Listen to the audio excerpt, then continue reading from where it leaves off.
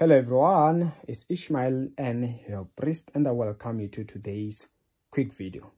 Someone believes you now, I just pray, there are situations where sometimes there are doubts. Sometimes you want somebody to help you, but they don't trust you financially, for example.